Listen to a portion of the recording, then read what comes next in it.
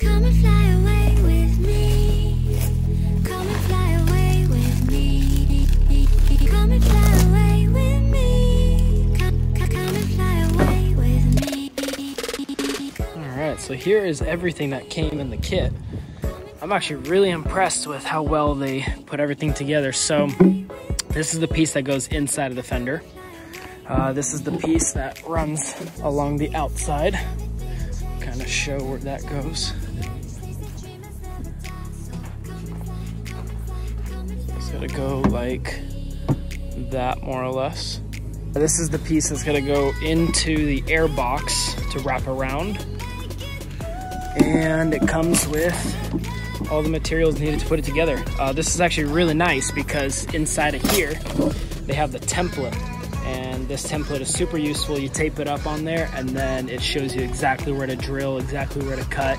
It just makes your life a whole lot easier.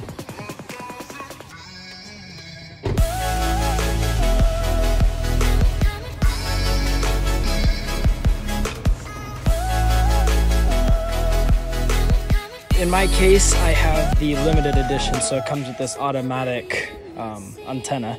So you're actually gonna wanna remove this one. I just put a little flathead screwdriver right in there, tapped it a couple times and it loosened up, and you literally just twist this one off. So I'm gonna get this removed, and then I'm gonna get the template over there mounted up here exactly where it should go. All right, so we got this all lined up, very nice.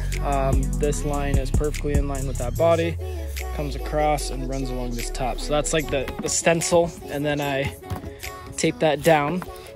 So what we're supposed to do is drill there, there, and here. All right, I'm just about ready to cut. I removed the stencil. I have my lines of where I need to cut. So there's the 3 holes, and if you can see that dot right there, that's where I got to start the hole saw.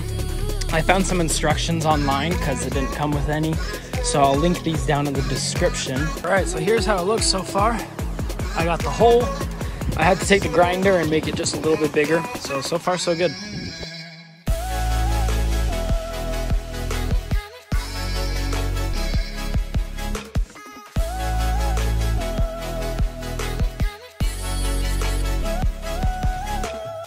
And there is that. Honestly, I love it. I think it turned out so good. So under here, basically it's just 3 self-tapping screws that go into the A-frame.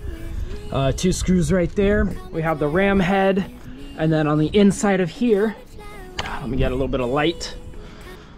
On the inside of here, you can see right there, I connected it. I went and bought another one of those silver rings to attach it. Then that pipe runs all the way across. So then it comes through here, and you're gonna have to cut a hole right here into the side of this fender. This hole right here, I actually just use an angle grinder to do that, and then it comes around. You have to move the airbox about 1 inch back. It comes with plates with that, so then you can just kind of shift the whole thing back. And then I just use this gasket sealer and just poured a bunch of that right there. As you can see, I already took it a little bit of mudding, and I put it on there, and we are all sealed up. Inside of here, there is a little drain hole somewhere in the back over here. I actually filled it, but then we had a bunch of snow and stuff, and the snow got into there, and then the water kind of ran down and started puddling at the bottom of this hose. So what I did was I put a tiny little drain hole right through the bottom of this hose down here. It's small enough where water could get out, but so small that water can't really get in unless I was really sitting in water for a long period of time. So for the meantime, that's gonna be more than good. I'm trying not to show the front end because I have a bit of a surprise right there, and don't want to spoil it just yet. I just finished that project up, and you're gonna see that in the next video. But